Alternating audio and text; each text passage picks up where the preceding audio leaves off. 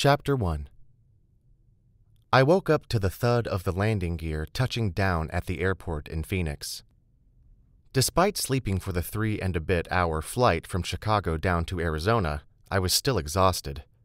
Yet, once we were on the ground, my misgivings melted, and I smiled at the view from the plane's window. The cloudless sky was bluer than I had ever seen it, and the sun was bright. Heat radiated from the pavement as the plane turned from the runway and moved toward the gate. The workers around the terminal wore shorts and t-shirts. This surprised me since it was March, and snow still lay on the ground back home. I let out a low moan as I stretched. Being 6'4", my knees and back were killing me from the cramped seating on the plane. It was an enormous relief when we finally parked at the gate and I could stand and move around. I grabbed my backpack from under the seat in front of me as I stood, releasing all the strain on my back. Soon I was in the slow line of people heading toward the plane's door. I stopped to say thank you to the flight attendant and pilot. As I stepped onto the jetway, a blast of heat hit me like a ton of bricks. It wasn't that hot, really, but after arriving from Chicago in March, it was warmer than I expected. It irked me to feel relieved at the first burst of air conditioning in the airport concourse. After all, coming from winter on the lakes, the warmth should have been a relief, right? "Jeremy!" my Aunt Jillian shouted when she saw me walking down the stairs into the baggage hall. She carried a coffee in one hand and handed me a large tea from the other. A lock of her long red hair had fallen across her pale face, and she kept trying to blow it away, with little success. I rushed forward and grabbed my cup, freeing up a hand for her to tuck the stray hair behind her ear. "Thanks, Aunt G. Nice to see you. How's Aunt Sam?" I asked, giving her a one-armed hug before taking a careful but large swallow of hot tea.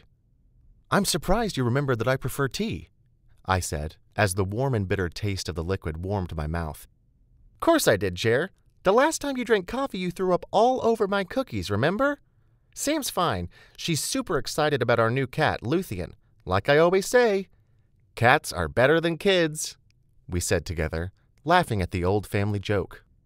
My aunt was also a super Tolkien fan, like me. It didn't surprise me that she named the cat after the famous elf maiden who had given up mortality to live with her human soulmate. Aunt Jillian liked to pretend the story was about her and Aunt Sam.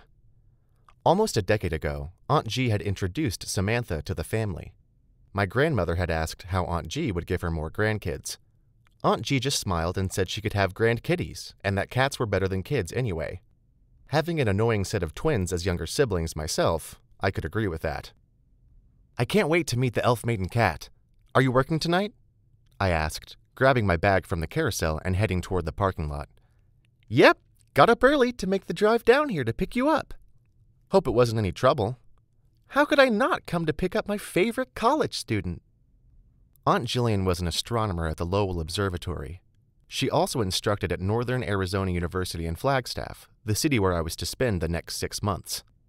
She had done her doctorate work at Lowell, and once she graduated, they had hired her. Mom told me it was something to do with how she was a hot-shot astrophysicist, and that she had lots of places looking for her. I had paid little attention at the time to what Aunt Jillian researched. Now that I would spend time here, I would have to make sure I found out. My parents sent me out here after a health crisis during my first year at the University of Chicago. They and my doctors had decided it would be in my best interest to take a break from school.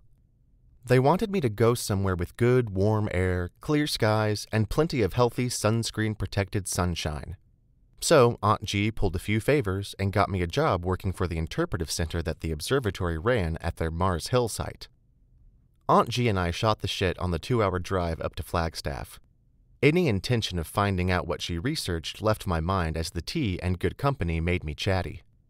Traffic sucked until we were well clear of Phoenix, but then eased up on the highway as we headed north. The closer we got, the more I could see summer turn back to winter, snow starting to fall and shadows cast on the ground. We spent the time on the road catching up on news and talking about girls. Or, more precisely, how I didn't have any in my life. Being sick and missing most of the scholastic experiences that your friends took part in leads to not having many friends in short order, much less a girlfriend, or even a real honest date.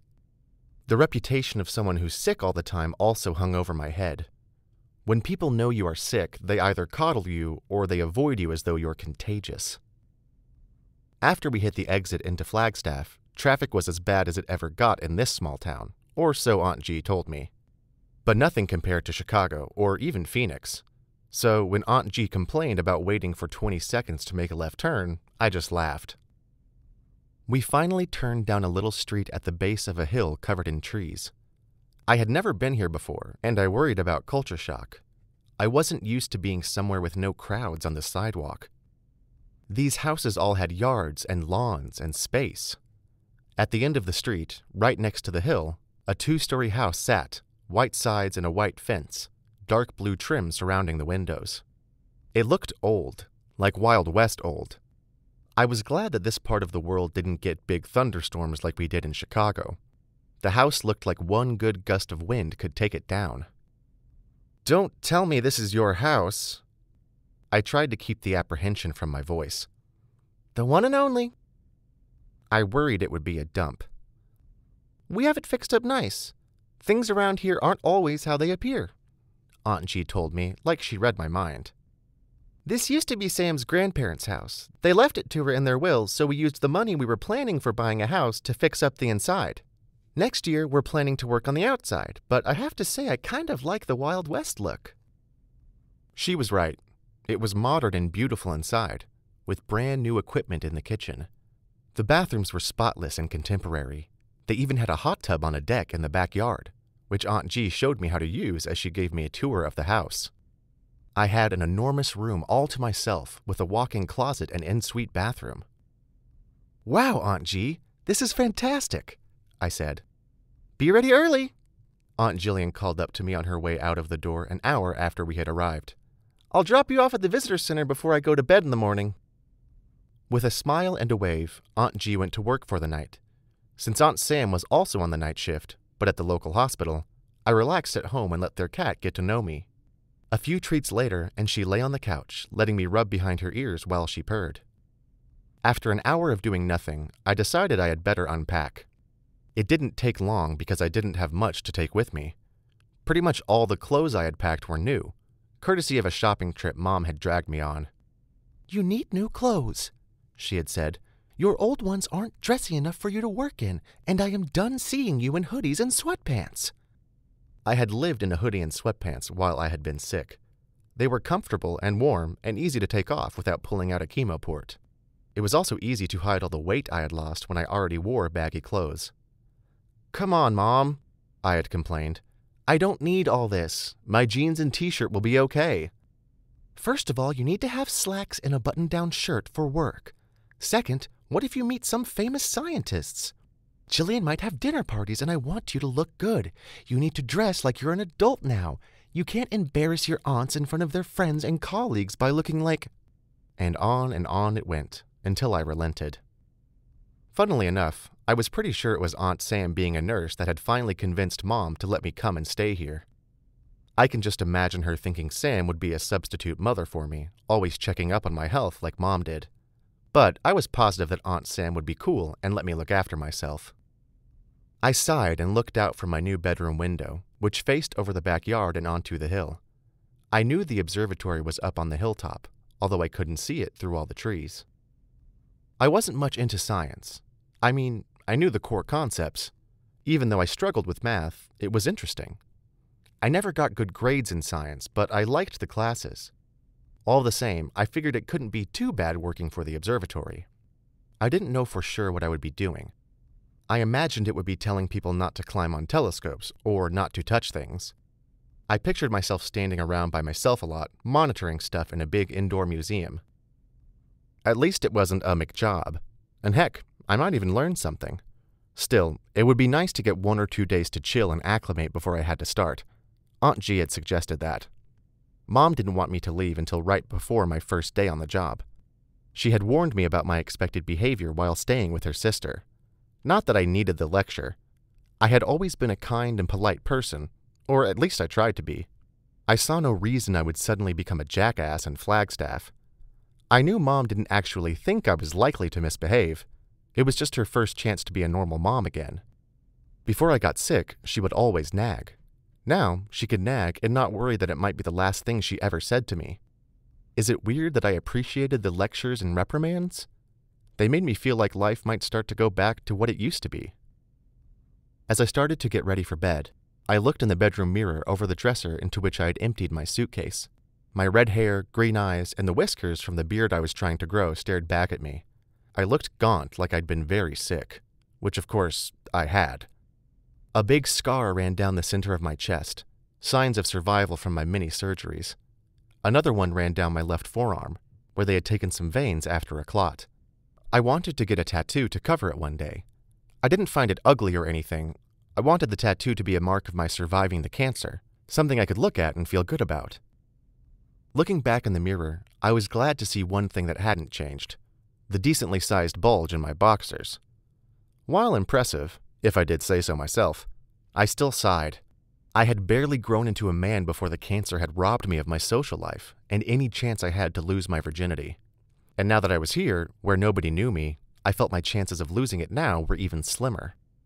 With another sigh, I crawled into bed and waited to fall asleep. Luthien, the cat, jumped up onto my bed and lay down next to me. Her head rested in the crook of my arm, a paw draped lazily over my elbow. I stroked my hand through her long gray and white fur, and she purred and closed her eyes with a yawn. I couldn't fall asleep. I tossed and turned a few times before I gave up and lay on my back. I stared at the ceiling, thinking of home and how I got here. The day after my high school graduation ceremony, I had felt the first lump. It was under my arm. Small, but noticeable. At first I thought nothing of it, but then I found a lump under the other arm. Then I tried very hard to stop noticing. By Halloween, I went to the doctor. They did tests and scans and more tests. But by Christmas, they told me for sure I had cancer. Lymphoma. Mom wanted me to move back home, of course. "Jeremy, you should come home so we can look after you," she had said. "Mom, I only moved out a few months ago." As part of the growing up experience, Dad had talked Mom into the idea that I should move into the university residence. I couldn't get an apartment yet because I was only 18, and most places wouldn't rent to someone under 21. Dad thought it would do me good to be on my own, away from home, but close enough that I could come back if something happened. Mom reckoned that cancer counted as that something. "Still, Jeremy..." "Look, I'm only 45 minutes away from home by train, and that's at rush hour." "Jeremy, cancer is an enormous deal. You don't understand." "Look," I had sighed, trying to keep my voice steady. "I appreciate that you want to look after me, but the doctors say some chemo and some radiation, and I will be okay. They say I will barely have to miss any school. Plus, I didn't want to give up my freedom after finally having discovered it, though that part I didn't say. It's not that I didn't love my mom. I did. She was good and usually right. It's only that sometimes she could also be a bit much to deal with, especially if something didn't go according to plan. Well, as I said, she was right. I had to stop going to classes by spring break since my classmates didn't like that I threw up in class hourly. It didn't help that my brain seemed to be full of cotton, stopping synapses from firing. I had felt like a zombie who wasn't there, floating through each day. I was lucky that my professors were understanding. Most sent copies of their lectures and homework. I could limp through the rest of the semester until the summer. Once my lease was up, I ended up moving back home. I spent the summer alternating between lying in my childhood bed, a hospital bed, and the couch. I had hoped I would meet a girl during my first year and have something happen. I had been shy throughout high school and, like most teenagers, had taken the change to university to reinvent myself. I had been more outgoing until the cancer. I mean, yeah, I wanted to lose my virginity, like most guys my age. But more than that, what I wanted was to be in love. I kept getting sicker. Mom didn't want me to continue with school until I got better. I wanted to keep going. My dad, ever the peacemaker, brokered a compromise. I would do online courses. My program manager was understanding and waived some mandatory courses, pushing them to the next year. It was just enough credits so that I didn't lose the year. The twins, 11 at the time, grew tired of me hogging the couch and getting all the attention. I told them they could fuck off and die with my cancer if they wanted. That had shut them up, but landed me in a serious load of shit with my parents. "Jeremy, your being sick doesn't give you permission to swear in my house, especially at your sister's," Mom had raged. Dad was more laid back, disappointed rather than angry. Jeremy, when you lash out like that at your sisters, you're teaching them that yelling and swearing are acceptable. Instead, you could help them understand your illness and how they can help you. You're their big brother. They look up to you. I expect you to be a better role model, he had said. The girls are too young to understand what's happening to you. They only know that you're in their space and controlling many things this family does. They don't see how your medical treatment forces these things to happen. They only see you getting all this special attention. To them, being sick means you have a cold. They think you should be better by now. That's my dad for you. I tried to keep my mood in check, and I lost it more times than I am proud of. Dying of cancer, and the drugs used to stop it from killing you quickly by killing you slowly instead, will do that to you. It got hard to tell which was which. One day, I started to bleed. From everywhere. Was that the cancer or the drugs? I lost my appetite. Cancer or drugs? I began to cough. Then I coughed so much I threw up. The muscles in my chest and my ribs seared with a pain so sharp it felt like I was being stabbed with hot knives. Place your bets, ladies and gentlemen. Cancer or drugs? I had tried therapy and support groups for my mental well-being during cancer treatment. They helped me to control my emotions better, even though I felt sicker and sicker every day. I had begun to look like a skeleton with no hair, skinny as all get out, and sunken eyes and cheeks. I wondered if I would actually die. The doctors had told me the cancer was curable, but I seemed to be the big exception. Chemo usually works as a cure, except for with me. Radiation will shrink the tumors, except on me.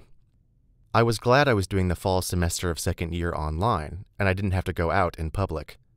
I could just imagine women fainting, puppies howling, and cats hissing at the sight of me. Men crying out, "Good Lord, what is that thing?" as I walked by. It was much nicer to stay home. I could go to school without leaving my bed. Finally, the doctors said they needed to do something more radical. Surgery to remove the tumors, followed by intense chemo and radiation therapy. Even though I had just turned 19, I felt I had very little to do with the health decisions made for me. I just nodded and went along with it. A force of habit, I guess. I found it hilarious that my surgery was scheduled for Halloween.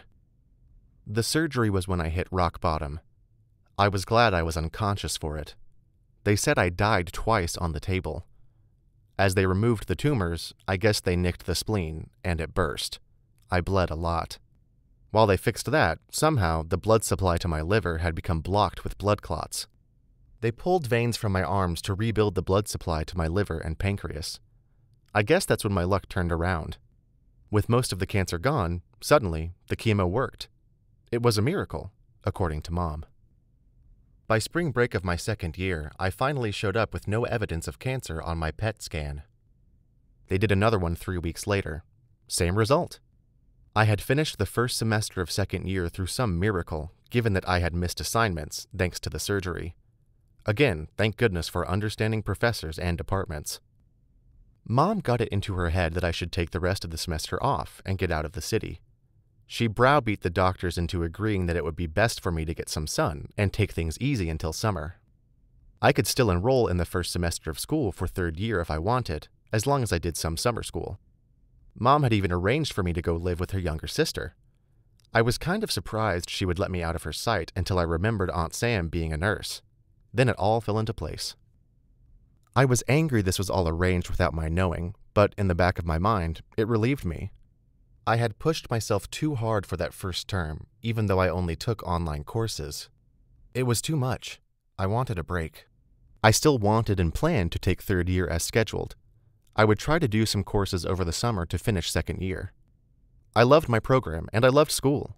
When most people my age would have used any excuse not to have to go to school so they could sit and play video games all day, I was once again the big exception. My mom put her foot down, and I got on the plane to Phoenix. The twins were ecstatic I was going away. They would finally get the attention they had been craving for the last year and a half. And now I was here, lying in a strange bed halfway across the country, too tired to sleep. After a few more minutes, I sighed and opened my backpack, pulling out a vial of melatonin supplements I sometimes used to help me fall asleep. About 5 minutes after taking it, I drifted off. I woke with a start to the alarm on my phone blaring. I forced my eyes open to see that it was 6 in the morning. With a groan, I stumbled to the shower, shaved, and put on some clothes. I had finished breakfast and started washing the dishes when Aunt Jillian pulled into the driveway. "Well, look at you," she said with a smile. "Awake and everything. Almost like a responsible adult instead of a 19-year-old who should, by rights, still not have gone to bed yet." "Not everyone is a night owl like you, Jillybean," my Aunt Sam said, following in through the door. Aunt G turned and smiled at her wife before leaning into the tall, thin woman for a quick peck on the lips. As a trauma nurse, Aunt Sam had worked the night shift at the hospital. The smile on both their faces as they kissed showed how much in love they were. They expected me to be grossed out by love, so I played the part and made retching sounds. My aunts looked over at me and laughed. I gave Sam a hug. "So unconvincing," Sam snorted while she laughed, her amber eyes crinkling. "He's jealous, I'm sure," Aunt G replied, kissing Sam again and brushing her long raven hair. "Ready to go, kiddo?" "I'm not a kid," I muttered. "You're barely 10 years older than me anyway." "More like 15, but I've got my doctorate and now I'm a responsible adult," she replied. "All right, get in the car before I'm too tired to drive." "A first, a woman who doesn't want to pretend to be younger than she is," Aunt Sam chimed in as she climbed the stairs, dropping her bag on the stand by the door. Yeah, call the newspaper," Aunt G called back, a smile across her face. She turned to me. "All right, let's get out of here." The ride up Mars Hill was winding and disorienting in the dark. The tall trees blocked whatever light the sun made so early in the morning. The dim street lights seemed to make no difference to the gloom. The road twisted and turned as we climbed the hill. I didn't know why the streetlights out here were so dim, but I was too tired to ask. I felt like I yawned every 20 seconds as we drove. "I hope you like the people you'll be working with. Beth runs the place. Kind of like a middle-aged grandmother. She wants everyone to be happy, but she also has an eye for detail and will be quick to let you know if you're out of line. Don't cross her and you'll be okay. Her family's been out here pretty much forever. Most live out on the reservation up to the north. I think they own some land out near there, too. Who else should you know? There's Rebecca, one of my grad students, but she works at the visitor center as a tour guide when she doesn't have telescope time. She's incredibly smart and writes papers well.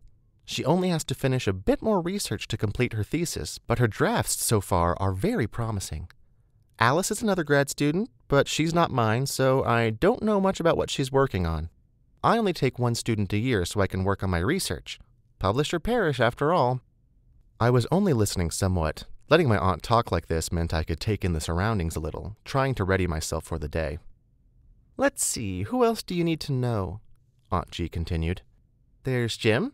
He does a lot of the maintenance and has been there for ages, must be in his 70s now, but he sure doesn't act it. Nancy, his wife, runs the gift shop.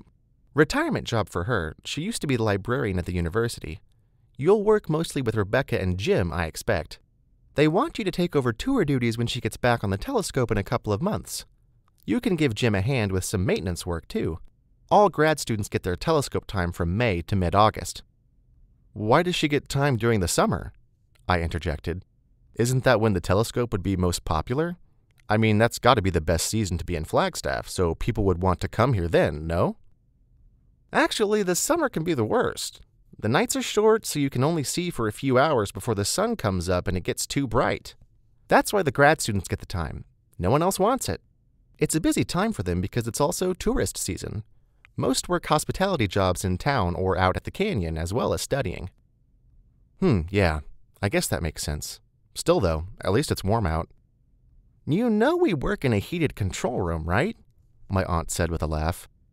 She pulled into the parking lot at the summit of Mars Hill, stopping at the steps that led up to the door of the dark building. She wished me a good night, from her point of view anyway, and said that someone should come by and start opening up in the next half hour. I was glad I had brought my book to read and a thermos of tea to drink while I sat on the steps and waited. I could smell the pine trees through the breeze that made the branches shake ever so gently. The moon appeared over the top of the tallest tree, and below it, the glow of the sun followed its path, starting to light up the sky. I was starting to get cold despite the tea when I heard a car driving through the trees. Soon, headlights pierced the dawn, and a maroon SUV pulled into the staff parking section. A portly Native American woman in her late 40s or early 50s jumped out of the car with more alacrity than her size would have let on. She bounded up the stairs and gave me an enormous grin. "Jeremy!" she almost shouted. "I've been so looking forward to meeting you. I'm Beth. Your aunts and I are excellent friends. I've heard so much about you. Come in, come in." Before I even put my book in my backpack, she already had the door unlocked and held it open with a smile. Beth spoke a mile a minute and wasted no time in showing me around. The center seemed to consist of 2 sizable rooms on either side of the main hall, and a gift shop. Beth pointed to the hall on the right as we walked in. "That's the exhibit hall. We have exhibits in there for all ages, and sometimes we get touring exhibits in there too." She pointed to the other room on the left. "That's the cinema. We show movies about astronomy and the observatory in there every hour." We arrived in the middle of the hall at the information and admissions booth. The chief attraction, the grounds and telescopes, were through another door straight across from the entrance. Beth pointed it out, setting her bag down behind the information booth. "You're the junior guy on the staff, so you're in charge of cleaning the men's room," she explained. She pointed at the bathrooms next to the booth. "But your #1 priority will be to take over the tours so that Rebecca can have time to work on her thesis. She said she would be here early today. She wants to give you a quick overview of the grounds on the Mars Hill campus before you shadow her for the public tours." She gestured through the door and out toward the top of the hill again. "Oh, and I almost forgot. These are for you." I took the red shirt and fleece she handed me, as well as a red windbreaker embossed with the Lowell Observatory logo, my name stitched below it. I changed in the washroom and stepped out in time to see another woman enter the lobby. My heart skipped a beat. Or you could say it stopped entirely for about 5 seconds. She was the most beautiful woman I had ever seen. She maybe came up to my shoulder, brown hair tied back in a ponytail, milk chocolate eyes, pale complexion but with rosy cheeks sprinkled with freckles, and a pixie-like body. I don't know how I knew, but right then I knew my life had changed forever. I hoped for the better. I gasped. I had forgotten to breathe. "Rebecca, how was your weekend?" Beth asked, with the hint of a smile pulling at her lips. "Good, Beth. Got a bit of sleep, but I've been working so much I barely know what a day off feels like. So," she turned to me, "you're the new guy, are you?" She had a faint accent I recognized but couldn't place, and a voice that sounded like wooden wind chimes, full of melody. I stammered. "Rebecca, this is Jeremy," Beth answered for me. "He's Jillian's nephew." Rebecca extended her hand. "Nice to meet you." Yeah, you too," I said, reaching out to shake it. "Come on, Jeremy, pull yourself together," I thought. When our hands touched for the first time, there were actual physical sparks. "Ow!" she said, snapping her hand away, laughing. "You shocked me." Beth shook her head. "It must be the fleece." "I am so sorry, Rebecca," I apologized. Her skin had been so soft. She reached out again, handshake firm and steady, confident. "Don't worry about it," Rebecca shrugged. "The air is dry here, so you'll find you build up more static than normal. So you're the infamous nephew from Chicago, huh?" "Well, I don't know about infamous. I mean, I'm a nice guy, but I haven't really done anything. I guess that's me, though," I stammered, mortified at my seeming inability to speak a coherent sentence in front of Rebecca. Rebecca grinned. Did she find amusement in my discomfort? "Oh, come on, Rebecca. Can't you see the poor boy is jet-lagged?" Beth poured tea she had been making in the staff room into 3 mugs and handed them to us. "No wonder he can't seem to think straight. You only got an hour of sleep last night, didn't you? You're jet-lagged like mad, aren't you, dear?" I smiled and took a sip of the hot tea. It seemed to clear my head and stopped me from acting more stupid than I already had. I liked Beth. She reminded me a lot of my mother and Aunt G. But Rebecca? Well, she was something else entirely. With introductions out of the way, Beth sent Rebecca and me out to walk the grounds while she opened the museum for the first visitors. Rebecca gave me a quick tour of the highlights of the Mars Hill grounds. She showed me the Clark telescope, which was one of the biggest refractor telescopes in the world. She also led me to the tomb of Percival Lowell, the founder buried on the grounds of his observatory. "Lowell set up an observatory here because it was the middle of nowhere. He bought the Clark telescope and had it shipped here piece by piece." Mars obsessed him. He thought there was life on it, which is why he called this place Mars Hill. And when I tell you it obsessed him, I really mean it. He thought he could see canals and cities. He sketched them all and named them.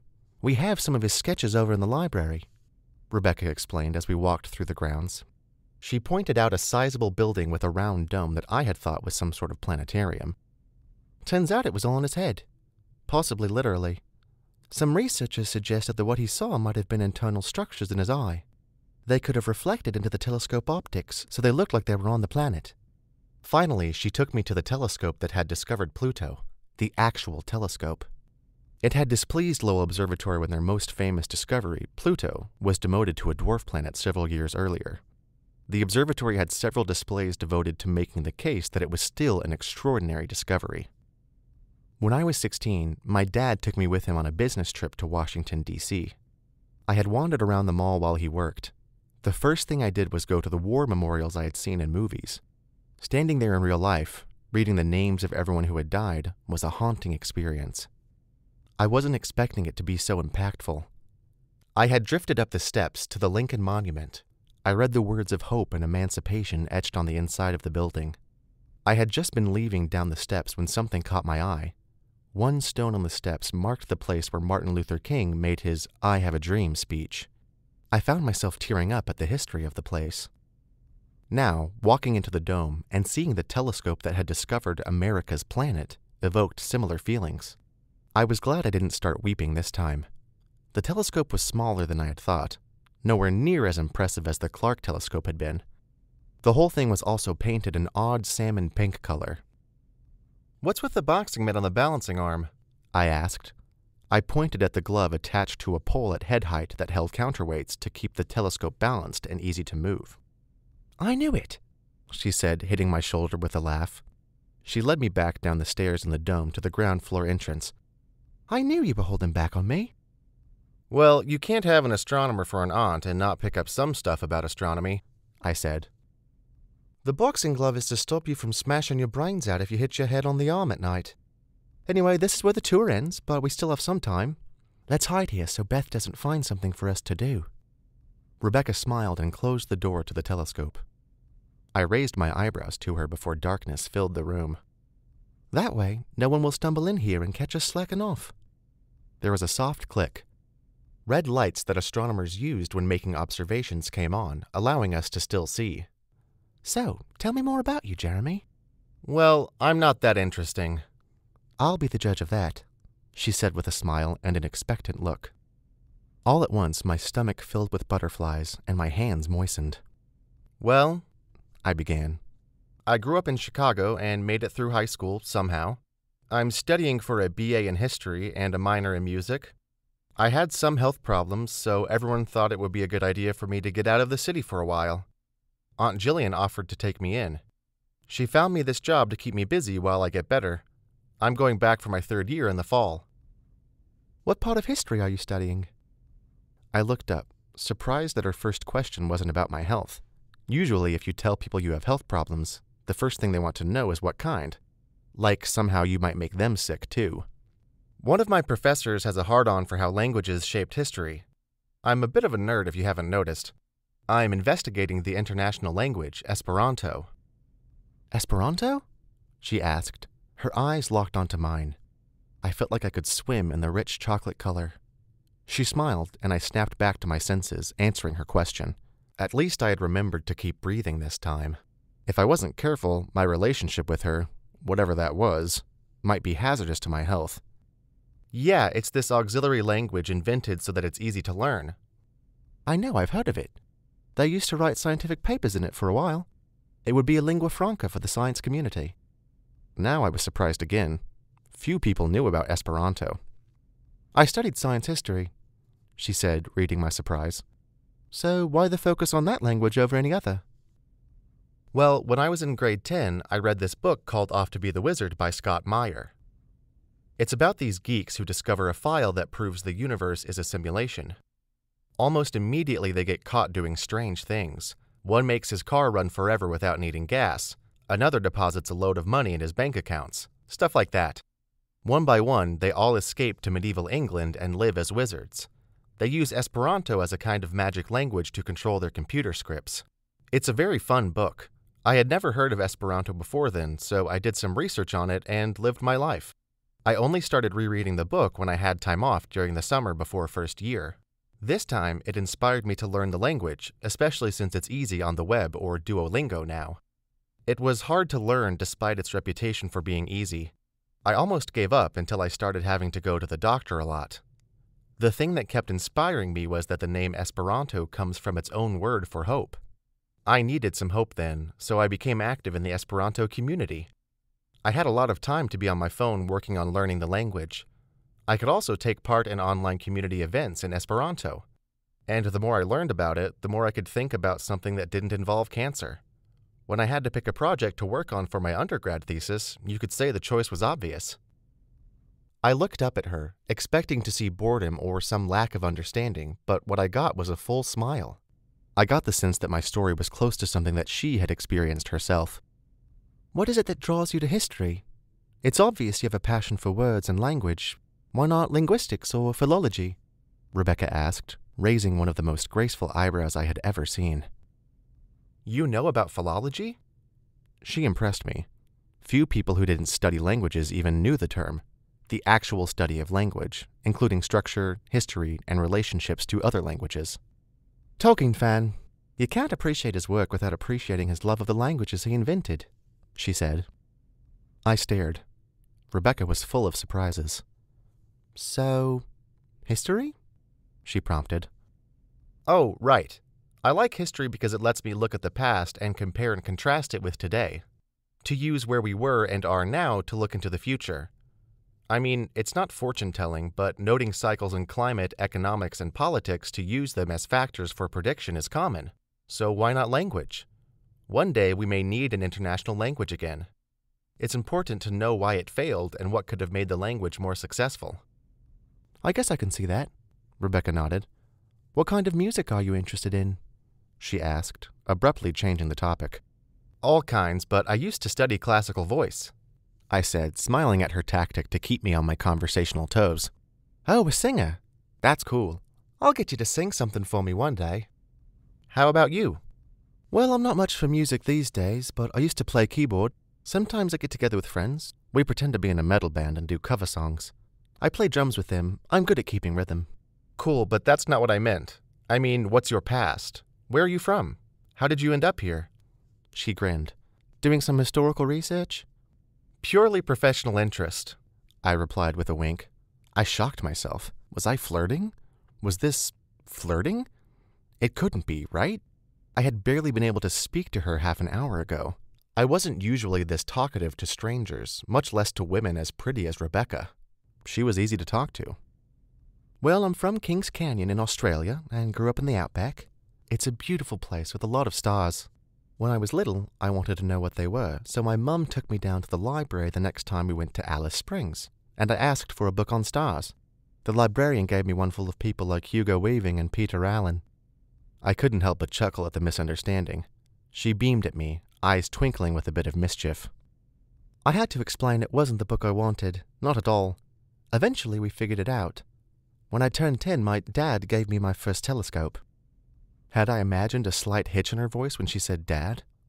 Once I had done my undergrad studies, I got accepted right away to do grad work at Melbourne University and doctoral work here with your aunt. I've been in the States 2 years now.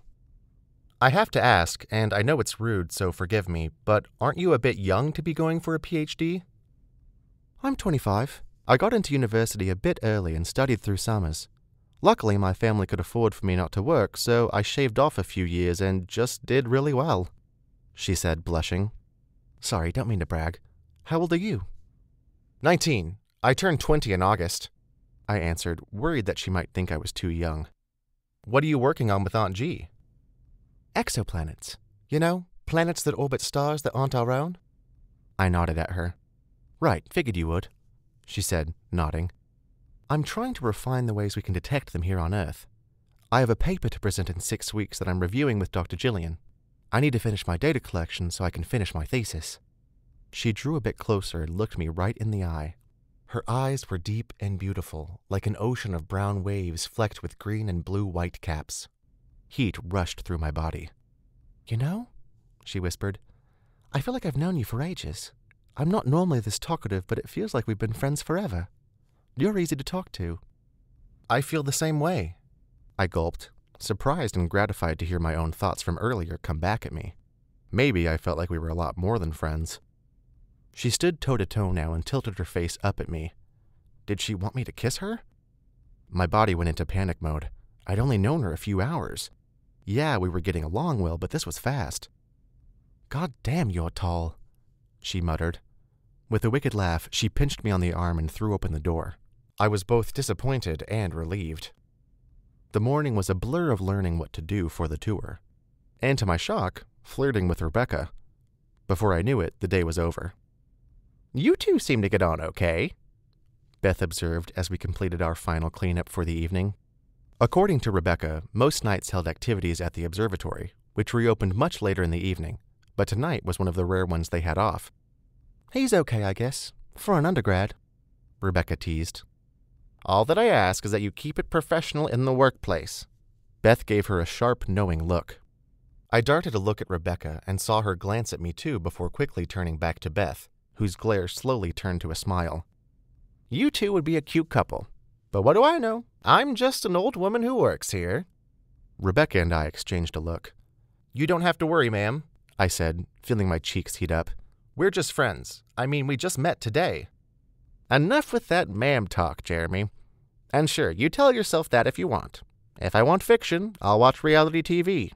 Speaking of which," Beth glanced down at her watch, "looks like it's time for me to get home. Survivor is starting, and it's so rare to have a night off. Make sure you lock up everything, Rebecca." Beth was halfway to her SUV by the time she had finished talking. We waved as she drove out of the parking lot.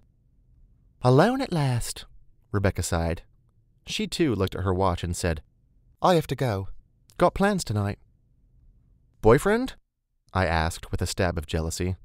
My stomach felt like it was deflating at the thought. Disgust immediately followed the jealousy.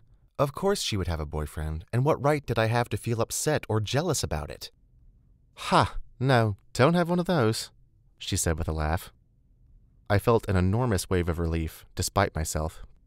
"I'm having dinner with my sister. She got into the university here for next year. We're going to eat, then look at apartments so we can live together and save some money. She flew up for a visit and a house hunting trip. She probably just woke up, actually. The jet lag has been really hard on her." She looked at me pensively and then, as she finished locking the door and setting the alarm, said, "I'm not working tomorrow, which means you aren't either, until you're trained. Want to meet up tonight after dinner? My sister Abby will want to explore the college nightlife on her own, I suspect. I have something to show you that you might find cool if you're up for it." Yeah, that would be great. I don't have a car or anything." I felt embarrassed to suddenly be acting like the weak-kneed and stammering Jeremy of this morning. I made a mental note to buy a vehicle, so I didn't have to keep relying on my aunt for a ride everywhere. "No problem. I'll pick you up at Dr. Jillian's house. I know where it is. We meet up there sometimes to talk about my thesis. Does 10 o'clock work?" Yeah." "Great. See you then." Rebecca jumped into her car and drove away, leaving me staring at the empty parking lot.